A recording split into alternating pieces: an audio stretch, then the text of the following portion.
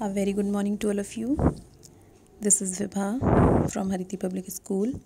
Students, today I am again here to continue my previous chapter, that was pronoun. Today I am here with the new topic, that what name is kinds of pronoun. As you can see on your screen, kinds of pronoun. Today I will discuss about its parts. You can see that I have written here there are main 9 kinds of pronoun. How many kinds of pronoun is 9? Students, but please don't be confused. In few books you will find that there are only 8 parts. In this chart you can see that I have mentioned 2 stars at number 4 and number 9. So in some books people combine these two topics, mention 2 topics combinedly. दोनों topics को जोड़ के लिखते हैं, but I have separated all to describe you easily. So don't be confused. If someone asks to you how many kinds of pronoun is there, you can say that there are main 8 parts, but sometimes if we divided the two, one of reflexive and emphatic, then the total number of the kinds is 9. Got it? So don't be ever confused. I have mentioned here the stars. I will discuss how they are same, but not same. By the use of these 2 types, they are different, but people counted them as the same, but there is a difference I will discuss. So come to the points. The first part of this topic is the personal pronoun, second is demonstrative, third is distributive, fourth reflexive, 5 relative, 6 reciprocal, 7 number indefinite, 8 interrogative, and 9 number is emphatic pronoun. Student, I have mentioned this sign. You know very well the sign name means you have to copy pronoun with all these words: demonstrative pronoun, distributive pronoun, reflexive pronoun, relative pronoun, reciprocal pronoun, indefinite pronoun, interrogative pronoun, and emphatic pronoun. So how many kinds are there? There are main 8 kinds, but if we separated the both terms, reflexive and emphatic, then the number of the kinds is 9. Got it? Now we will discuss that which words come in which kind of pronoun. So you can see the first one is personal pronoun, and we mention here I, we, they, you, and he, she, it. These words come in the category of personal pronoun. I will describe one by one all the kinds. So first you just remember the words which fall down in the specific category. The second point is demonstrative pronoun. As you can see that I have written here those comes in the category of demonstrative pronouns. The next one is distributive. Each, either, neither comes in the category of distributive pronoun. How the use, what the meaning, I will discuss one by one. Okay? So don't be confused. You just remember these terms. After that, you can see that the fourth number, reflexive pronoun. In this type of pronoun, we use the word self. Got it? Suppose myself, herself, yourself, themself. This type of words. The self means reflexive का meaning होता है we introduce self means अपने आप को, जो person आपने personal pronoun use किया हुआ है वो अपने आप को introduce कर रहा है. Reflexive pronoun हमेशा हमें किस की तरफ इंडिकेशन करता है? सेल्फ की तरफ, अपनी तरफ. जो भी पर्सन है उसका जो सेल्फ है, जैसे सपोज मैंने बोला I do my work my self, मैं अपने आप अपना काम करती हूँ, then this type of pronoun used. The next one is relative pronoun. The words falls in this category are who, whose, whom, and that. What it 4 words are there? They fall in the category of relative pronoun. What is the use? I will tell you in the main topic. Next one is reciprocal. What is the meaning of this word? Reciprocal means होता है mutual, आपसी, आपस में, जहाँ पे 2 लोगों या 2 से ज़्यादा लोगों को हम combine कर रहे हो. तो इसमें कौन कौन सी दो टर्म्स हमारी आती हैं, each other and one another.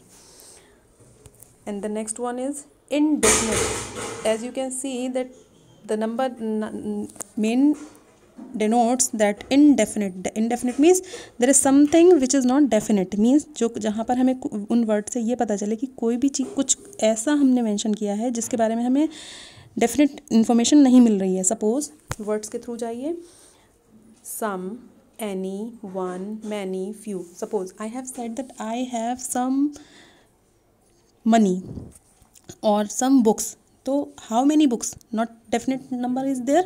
If I said that I have 2 books, I know the definite number. But if I have said that I have some books में हमारा नंबर डेफिनेट नहीं ना, इनडेफिनेट हो गया. Number हमें fix पता नहीं है कि कितनी बुक है. कुछ बुक्स तो हैं मेरे पास लेकिन कितनी है नंबर मुझे नहीं पता है. तो ये किस कैटेगरी में आ गया, इनडेफिनेट में. ऐसे ही जब सपोज मैंने बोला there I saw any boy was there, या there was no boy was there, या देयर वॉज वन बॉय तो था वहाँ पे लेकिन कौन था मुझे उसका नेम नहीं पता. I don't know about the name. Suppose I have said that I have many friends, you have many friends. कितने हैं ये नहीं पता. तो जब हमें एग्जैक्ट नंबर पता नहीं चलता तो उन वर्ड्स को हम किस कैटेगरी में रखते हैं, इनडेफिनेट में. तो इनडेफिनेट प्रोनाउन कहलाते हैं वो. Got it. Then the next word is interrogative. Interrogative हम आप अच्छी तरह जानते हो, you know very well this term. Interrogative में क्या आता है, आपके क्वेश्चन वर्ड्स जैसे who, which, what, whom, like that. Now as I told you earlier that emphatic में भी आपके वही वर्ड्स यूज़ होते हैं जो आपने रिफ्लेक्सिव में पढ़ा था. Then what is the difference in both of these terms? Differences क्या है? When I will discuss these topics one by one, then you will get the difference. How we use reflexive pronoun and how we use emphatic pronouns. दोनों में word same होते हैं लेकिन इनका placement अलग अलग होता है टेंस सेंटेंसेस में. सपोज मैंने बोला I do my work my self, तो आई से दूर जाके यूज़ किया मैंने माई को, मैं अपना काम खुद करता हूँ. लेकिन बट एम्फेटिक का मीनिंग होता है when you do something forcefully, जब आप अपनी बात को बहुत फोर्सफुली कहते हो. आई my self do my work, तो आई के जस्ट बराबर में जब मैंने माई सेल्फ यूज़ किया then it comes in the category of emphatic. ठीक है. I will discuss this more about it than both of them, but now I will go through the first topic. The first one is personal pronoun. What is personal pronoun is here? So I am telling you, in this type of pronoun we basically introduce person and things. इस type के जो pronounce होते हैं personal pronoun जिसको बोलते हैं, इनमें basically हम किन की बातें करते हैं, या तो इसमें कोई पर्सन होगा या फिर कोई चीज़ होगी. पर्सन में क्लास डोंट बी कंफ्यूज, इसमें कई बार एनिमल्स और वो भी अदर लिविंग बींग्स भी होंगे. So don't be confuse in person. ठीक है. विच words come in this category? I, we, they, you, he, she, it are called as personal pronoun. केवल ये जो वर्ड है यहाँ पे भी मैंने पहले भी मेंशन किया हुआ था, जैसे कि आपने देखा. तो यहाँ पे जो वर्ड मेंशन किए हुए हैं आई, वी, दे, यू, ये किस कैटेगरी में आते हैं, आपके पर्सनल प्रोनाउन में. Got it. पर्सनल प्रोनाउन हम यहाँ पे डिस्कस कर रहे हैं. After that I have written hair, listen carefully, that personal pronoun, ये these words are called personal pronoun because they stands for 3 types of person. Now again the one question comes in, which type? अब ये 3 persons कहाँ से आ गए pronoun में? So बहुत relax mood में सुनिए. What are these persons? First person. Now I am going to discuss. First person कौन होता है? द स्पीकर, जो बात कर रहा होता है. जैसे दिस टाइम आई एम आप स्पीकर, मैं सिर्फ बोल रही हूँ.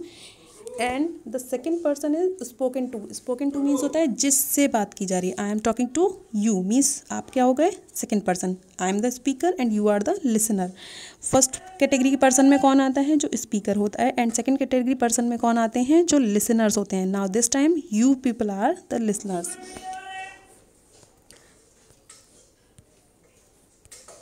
And the third type of person is the person spoken of और अबाउट। कहने का मतलब ये है कि थर्ड टाइप में वो पर्सन्स होते हैं, वो उनको कैटेगराइज किया जाता है जिसके बारे में, suppose that you can see that I have written hair few example. You can see that I have written first person, I am reading here. Who is the speaker? I am, क्योंकि मैं किसके बारे में बात कर रही हूँ, I के बारे में, मेरे बारे में। I am speaker, तो मैं किस कैटेगरी में आया, first person. Then after that second point देखिए, I am talking to you, किससे बात हो रही है मेरी, स्पोकन टू किससे, you से, तो you यहाँ पर क्या हुआ, second person. After that in third type of person spoken about, यहाँ पर मैं किसके बारे में बात कर रही हूँ, I am telling you about him, मैं आपको उसके बारे में, तो यहाँ पर जो हिम है वो क्या हो गया, थर्ड पर्सन। फर्स्ट पर्सन में आपने देखा मैं, आई, सेकंड पर्सन में यू, एंड थर्ड पर्सन में वो आते हैं जिनके बारे में हम बात कर रहे हैं। I want to repeat it, first person the speaker, second person कौन होता है, the listener, and the third person about whom we are talking. So I hope you will get it. Now go further. Students, you can see that I have prepared a chart for you. It will be very beneficial for you to study. You can get easily with this, the help of this chart. I have written here person, nominative case को आप subjective case भी कह सकते हो, जहाँ पर हमें subject की तरह यूज़ करना हो। Objective case, possessive case. Possessive case में हम टू टाइप्स के वर्ड्स को रखते हैं जिनका यूज़ मैं आपको बताऊंगी कि कैसे। सो फर्स्ट पर्सन प्रोनाउन में आपने क्या क्या देखा, आई, वी। आई आपका फर्स्ट पर्सन होता है और वी भी फर्स्ट पर्सन होता है। Students, in my previous video I have said that I will tell you about the difference between we and they, क्योंकि दोनों ही प्रोनाउन ऐसे हैं जो प्लूरल के लिए यूज़ होते हैं, लेकिन what is the difference. So now I will tell you what is the difference, they and we. पहले आप ये क्लियर कर लीजिए, वी जो होता है वो फर्स्ट पर्सन की कैटेगरी में आता है, क्योंकि ये इस वी में जो प्लूरल होते हैं उसमें आप इंक्लूड होते हो। Suppose I said that I and my family go to the park, there we play a match. अब मैंने इस वी में कौन इंक्लूड है, मैं, आई भी इंक्लूड है, मैं अपनी फैमिली के साथ वहाँ गया और हमने वहाँ पर एक गेम खेला। तो यहाँ पर ध्यान रखिएगा, हमेशा जो वी होता है वो फर्स्ट पर्सन कैटेगरी में आता है, फर्स्ट पर्सन कैटेगरी में आप इंक्लूडेड होंगे। बट जब हम दे को यूज़ करते हैं एज अ प्लूरल पर्सन, तो इसमें क्या होता है, थर्ड पर्सन के सब्जेक्ट जो होते हैं वो इंक्लूड होते हैं। जैसे मैंने बोला, रवि, हरी and Mohan were playing in the garden, they missed या they lost the match. They lost, तो मैंने दे किसके लिए यूज़ किया, इन थर्ड पर्सन के बारे में, जिनके बारे में मैं बात कर रही हूँ। Got it, this is the difference between they and we. So now come to the topic. First person में आपने देखा, जब हमें सिंगुलर पर्सन की सिंगुलर वन चाहिए होता है तो हमारा आई यूज़ होता है, और जब हमें फर्स्ट पर्सन का प्लूरल चाहिए तो हमें वी यूज़ करना पड़ता है। सेकंड पर्सन में मैंने आपको कल भी बताया था कि यू जो है वो हमारा as a singular as a plural दोनों यूज़ होता है। ही singular male person, she singular female person, it आता है हमारी नॉन लिविंग थिंग के लिए, और दे का जो प्लूरल है वो हम इन तीनों में से किसी के भी लिए यूज़ कर सकते हैं, चाहे वो मैन हो, वीमेन हो, नॉन लिविंग थिंग हो। दे, हमें जब इन तीनों चीज़ों को प्लूरल बनाना होगा तो उस प्लूरल के लिए हम सिर्फ और सिर्फ दे का यूज़ कर सकते हैं। इसके बाद आप देखिए, मैंने लिखा हुआ है ऑब्जेक्टिव केस, आई, मी। आई का ऑब्जेक्टिव केस क्या होगा, अगर आपको आई को एज अ ऑब्जेक्ट यूज़ करना है तो you will use my, me. Possessive case use करना है, सपोज दिस इज पजेसिव का मीनिंग होता है जिस चीज़ पे आपका अधिकार हो, आप अधिकार शो कर रहे हो कि वो आपकी है, तो यहाँ पर आप क्या यूज़ करोगे, आई के साथ में मी ऑब्जेक्टिव में, एंड माई या फिर माइन पजेसिव में। इन दोनों के यूजेस में भी क्लास थोड़ा सा डिफरेंसेस है, मैं स्टेप बाय स्टेप आपको क्लियर करूँगी, if otherwise you people will confused. सो थोड़ा थोड़ा पढ़ेंगे। After that V is also come in the category of first person, but V is a plural number. आपको ये chart as it is learn करना है, we, us, our, hours. Then second person का nominative या फिर subjective, ध्यान रखिएगा, इसको हम सब्जेक्टिव केस भी करते हैं जब हमें एज अ सब्जेक्ट यूज़ करना हो। नॉमिनेटिव केस का दूसरा नाम आपका सब्जेक्टिव केस भी होता है।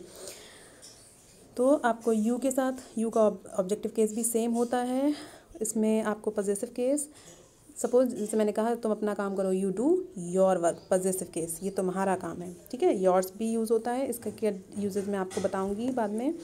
आप ही शी इट आप देख रहे हो, ही के साथ में हिम और हिज, शी का हर और हर, इसमें दोनों ऑब्जेक्टिव और पॉजेसिव केस सेम होते हैं। इट में इट एंड इट्स, इसका ये दूसरी काइंड नहीं होती ही और इट की, दे देम देयर देयर्स, इस टाइप ऑफ, ठीक है। अब देखिए क्लास, मैंने यहाँ पे कुछ मेंशन किया हुआ है नीचे, इन दोनों ये दोनों ही कभी कभी हम पॉजेसिव केस की जो टर्म्स हैं, इन दोनों ही टाइप के वर्ड्स को हम पॉजेसिव केस में काउंट करते हैं। लेकिन जब आप सीनियर और ज़्यादा सीनियर क्लासेस में पहुँचोगे तो you people will easily get the difference between two of them, that this category is followed as an adjective and this category is use as a pronoun, ठीक है।